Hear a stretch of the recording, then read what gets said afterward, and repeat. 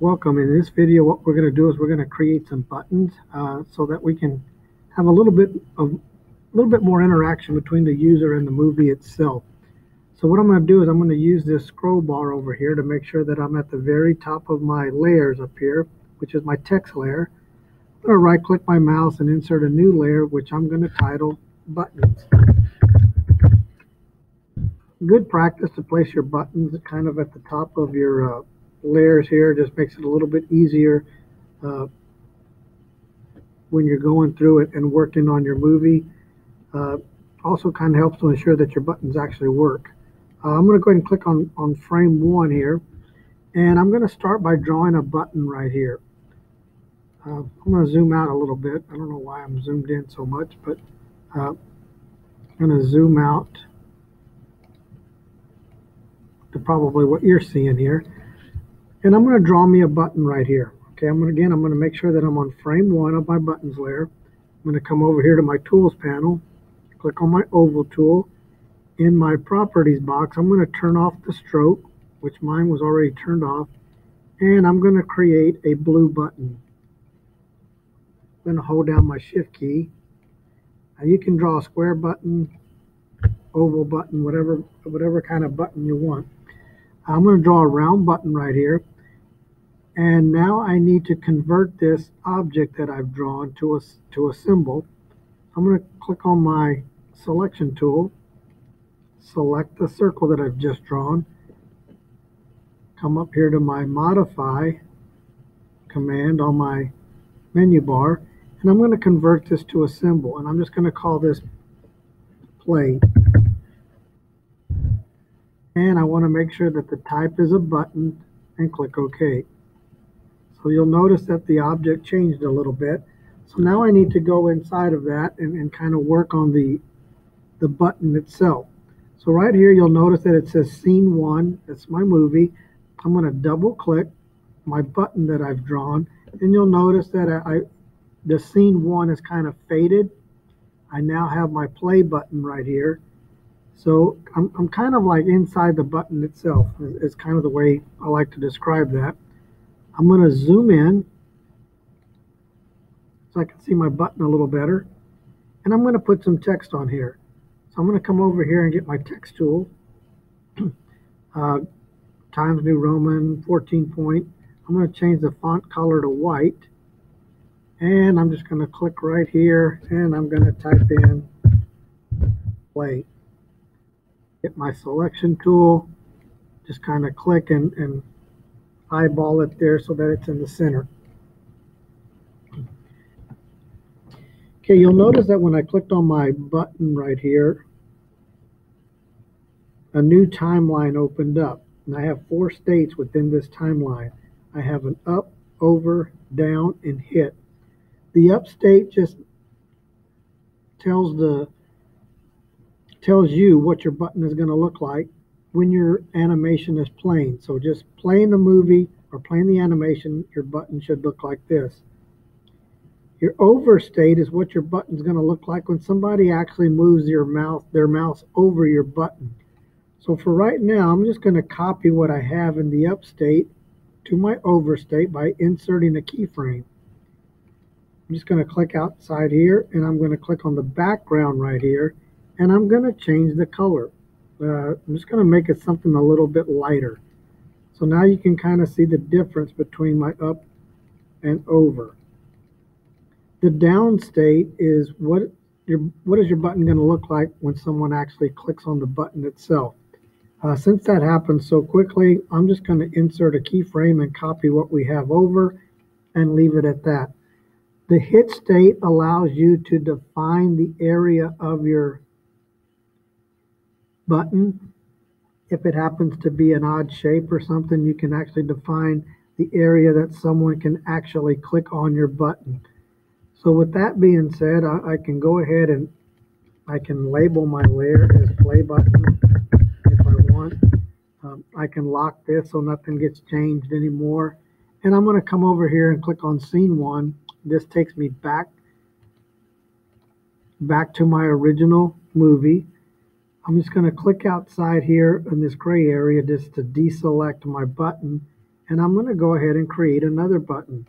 But this time I'm going to change my color to red because I'm going to make this a stop button. So again, I'm going to hold down my shift key. I'm going to draw me a circle that's roughly the same size as my play button that I made earlier. And I'm going to go through the same process. I'm going to get my selection tool. I'm going to select my button there, and I'm going to convert that to a symbol. In this one, I'm just going to type in stop. Make sure that it says button, click OK. Double click my button. Again, I'm going to add my text, which I'm going to make white. I'm going to zoom in so I can see it a little bit better. And in this one, I'm going to type in stop. Get my selection tool, eyeball it so that it's roughly in the center. Copy this over by inserting a keyframe, deselect, select the background, change the color.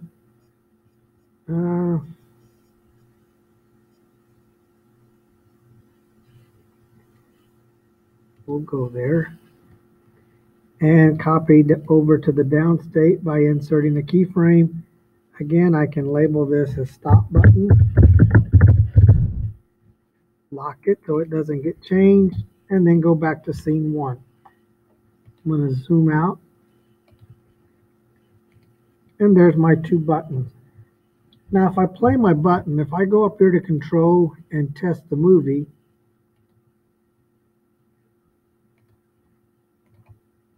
you'll see that my buttons don't work. Other than they do change colors like they're supposed to, but they don't work. The reason they don't work is because I haven't inserted my action script yet. So I'm just going to come over here to frame 1. I've got my 2 buttons selected, and I'm going to go to actions. Right click my mouse, click on actions. Now I'm going to go to my classroom.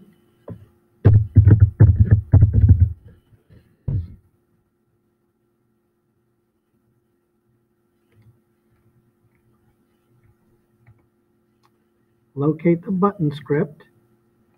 You're probably better off actually downloading the script and then opening it up.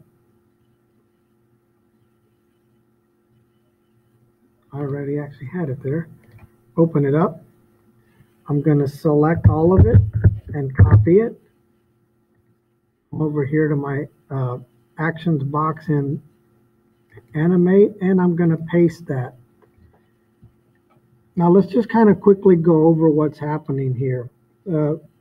Stop BTN is what we're going to call our button. Every button has to have like an instance name. So we're going to call our stop underscore BTN. We're adding an event. It's a mouse event. We're waiting for an event to happen when something clicks on the mouse. When somebody clicks on the mouse, we want to go to a function called stop movie. So down here, we're going to define our stop movie, our function. We start with function, stop movie. It's a mouse event. And when somebody clicks on the mouse, we want the movie to stop. If you scroll down here, we're going to do just the opposite with our start. We're going to name that button, or the instance name, start button. It's going to start our movie. We create a function called start movie, and in this case, we want to play. So we've got to go get that fixed up right quick. So I'm going to come over here. I'm just going to deselect, and I'm going to select my play button, and you'll notice over here in the properties box, it's looking for an instance name. So we're going to do start underscore BTN because that's what we put in the script. I'm going to deselect, get my stop button, and in the instance name, I'm going to put stop underscore BTN. I'm going to click out of that. I'm going to save my file. So now when we run our movie, when I click on my stop button, it should stop the sun from moving. When I click on my play button, it should allow the movie to continue playing. So let's see if that happens. I'm going to come over here to control, test movie.